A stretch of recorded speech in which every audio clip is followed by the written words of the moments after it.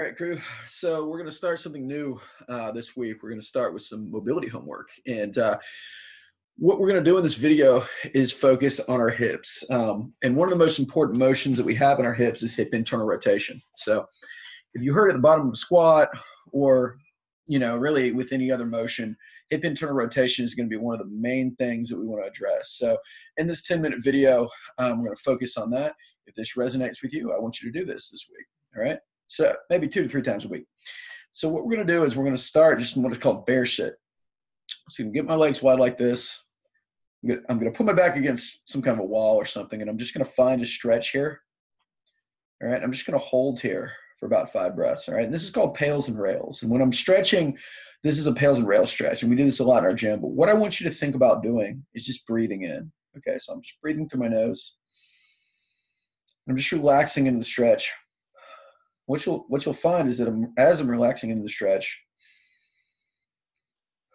with each breath, I can just kind of go just a little bit further because I'm telling my body to let go. I'm telling my nervous system to turn off. Okay, and that's actually what we're doing when we're stretching. We're not actually like making ourselves more flexible. We're just reducing the threat level that exists in our body. So from here, what I'm going to do is I'm going to start to do a pails contraction. And pails means pushing away. So like P for push away.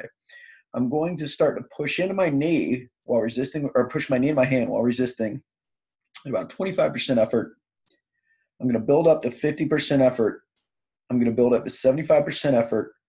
I'm going to build up to 100% effort, and I'm just going to try to really crush my knee into my hand for 10, 9, 8, 7, 6, 5, 4, 3, 2, 1, and I'm just going to find a little deeper of a stretch. So you can see I moved just a little bit further in, and I'm shaking a little bit. That's just a sign that my body's not used to being in this position. Just going to breathe and hold here for about 5 breaths.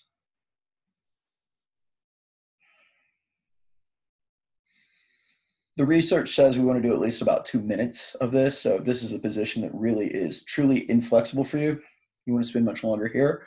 I'm just kind of telling my body to let go of tension here. So when we stretch it, or so when we move through it, we can get a little bit more active control. Okay, so I'm going to do the same thing on the other side. And again, I encourage you to just kind of try to compare one side to the other. Like, is one side more flexible than the other? And if it is, then we want to focus a little bit more on that side. So you might do like 2 or 3 of these. So I'm just going to take a couple deep breaths in. Exhale. Deep breath in. Exhale. Deep breath in. Exhale. All right. So now we're going to start palesing into my knee by pushing it 25%.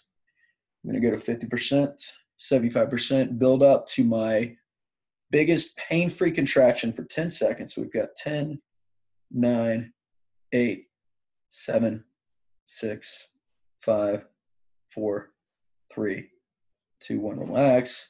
I'm just going to try to find the stretch. I'm getting as deep as I can for 10, 9, 8, 7, 6, 5, 4, 3, 2, 1. I'm just going to hold there and breathe. Just breathing and relaxing. Just letting myself sink into this position. And again, the more I think about tension letting go, the more it will actually let go. It's kind of like the mind-muscle connection. If you're thinking everything is tensed up here when we're stretching, then it's going to stay tense when we're trying to get more. So in this position, we'll be pointing tense in a second. Just trying to relax as much as I possibly can. All right. So we've opened up a little bit more range of motion. Now I'm going to come into a prone position here. Okay. So what this is going to look like is I'm going to lie on my stomach.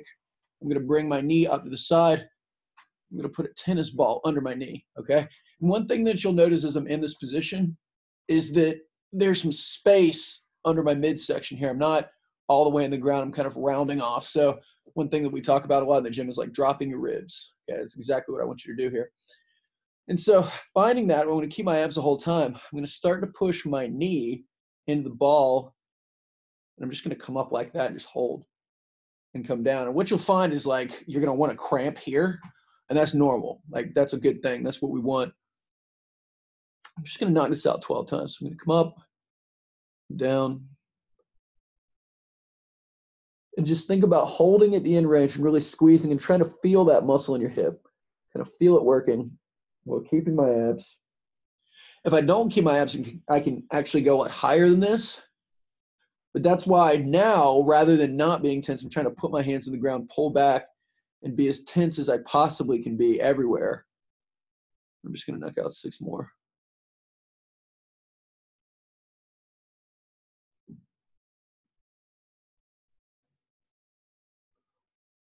Good stuff.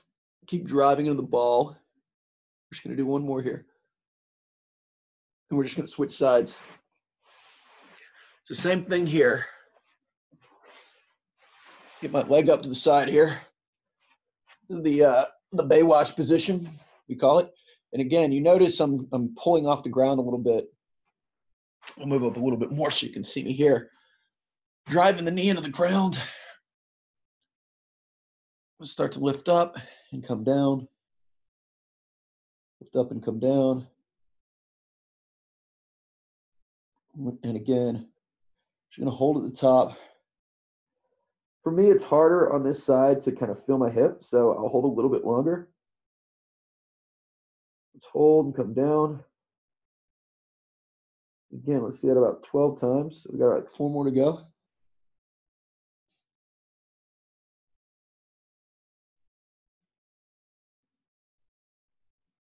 Good stuff. Gonna come back to the other side. We're gonna do 1 more round on each side here.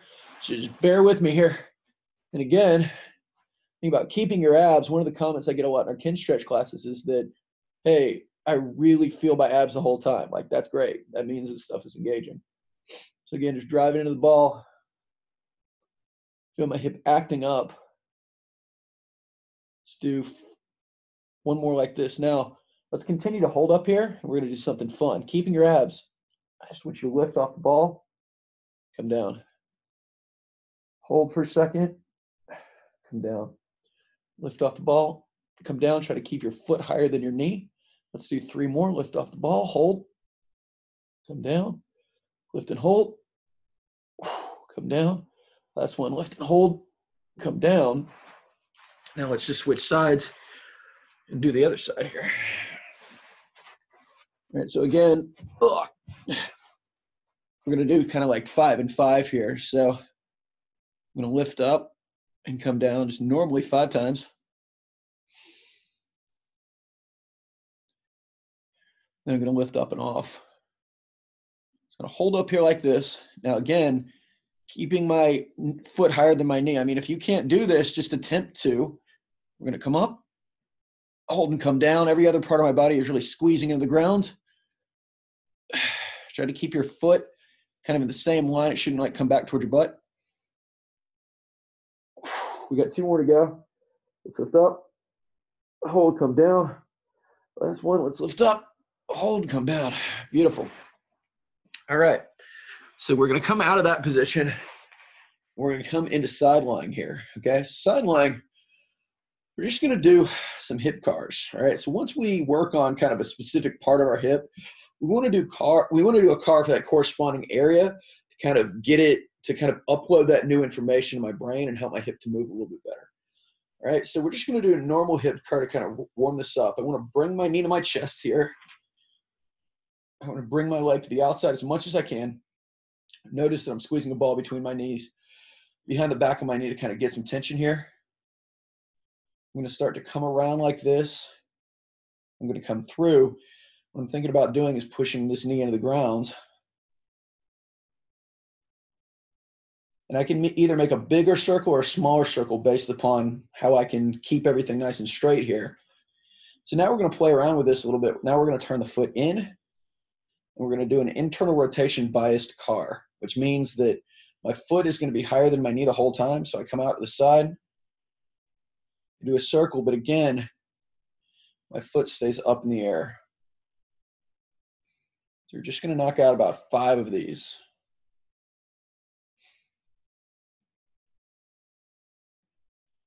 And again, just keep the foot above the knee. Squeeze the ball as hard as you can. right, 2 more to go.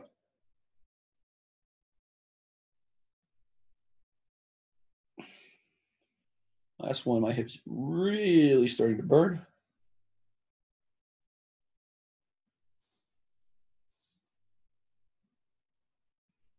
We're just going to finish with an axial rotation here. So I'm going to come out in this position. We're just going to do this about 5 times. So pretend your knee is kind of fixed to a point here. We're just coming in and out. Keeping that tension in the ball the entire time. Just going to switch sides real quick. Again, we're going to do 1 full car just to warm up here. And we're going to come back around. And then we're just going to do 5 full hip cars. Let me turn off my timer here. I'm running a bit ahead of schedule, but a bit behind schedule, but that's okay. Let's go ahead and squeeze the ball between our knee here and the back of the knee. Let's get the foot above the knee. Let's make the biggest circle that we can with control. I definitely hear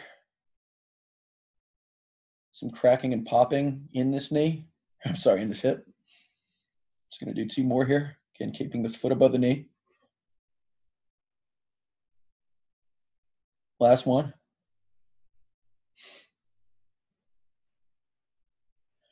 And let's just finish with our axial rotations here. Come in and out.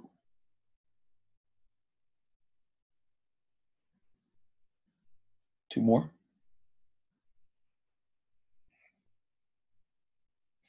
You're feeling pain and tightness in your hips. I want you to try to, again, try to perform this maybe twice this week. Let me know how it feels. Post any questions that you have.